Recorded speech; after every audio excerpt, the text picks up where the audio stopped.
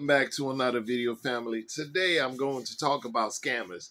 I know people are still traveling outside the country, going all over the place, and scammers are working hard to try to get people's money. You see it all over the news. People are getting duped out of their hard work, hard earnings money.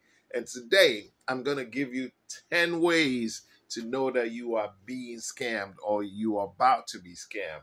Number one, if whoever you talking to starts telling you they cannot call you or they cannot communicate with you because their phone is broke or the screen is broke so they can't call you, this and that, you're getting ready to be scammed. Why is that? Because they know you want to talk to them, you want to reach them, so they start making these excuses for you to buy them a phone. And if you buy them a phone, that's a bait, and it's going to happen. I'll get you caught up right in the middle of this. Number two, if they continue telling you about the hard times where they are, know that that is a setup, and that is also throwing you a line.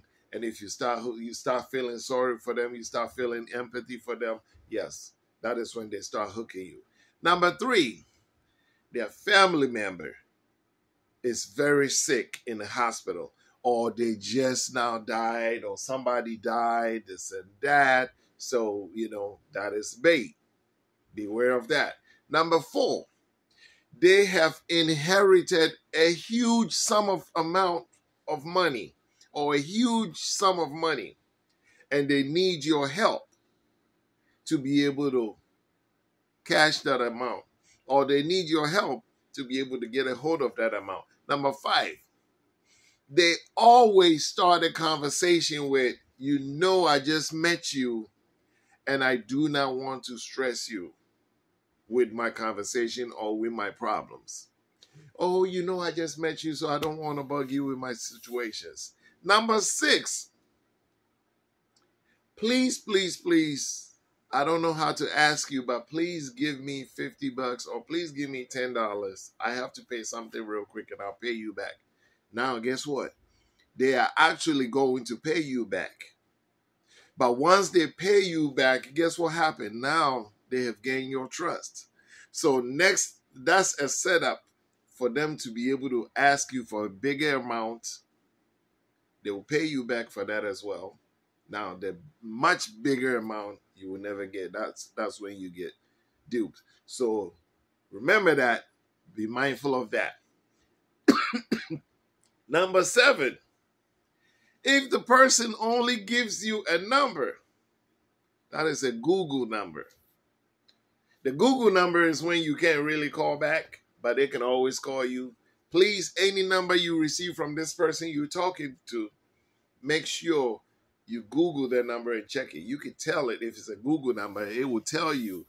Please do not fall prey to this. Number eight, you never, ever can get a hold of them when you call. But they will text you right back, or they can call you right back, but you cannot call them.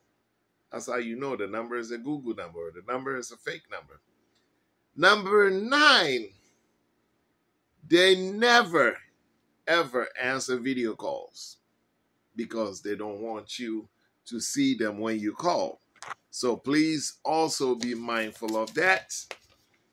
They don't want you to see exactly who you're talking to, who they are. They can paint you a picture. Usually scammers are always using somebody else's pictures. So now be mindful, not all that glitter is gold. Not all that glitters is gold. Please stop falling for these fake pictures. You're about to get scammed. Number 10, they will never talk to you in the same place twice because they're always moving. It's like a drug dealer. The scammers are always moving. So even if you can talk to them, they will always talk to you in different places, because you will never know where they are. If this happens, be mindful. Don't go cash all your money for them. They start asking you for your date of birth, your name. What is your full name? What is this? What is that's them gathering information to be able to use against you, to be able to scam you when it's time. Now, Number 11, which is a bonus. I told you 10, but I'm going to give you one for a bonus.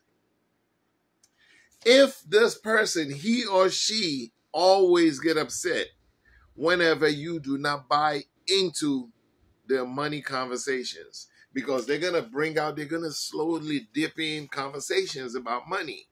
And if you do not buy into that conversation and they get upset, you do not need them in your life anyways. Please be mindful, be careful when you're out there talking to these people. This does not mean all Africans or all foreigners are fake, or all foreigners are scammers, or all Africans are scammers.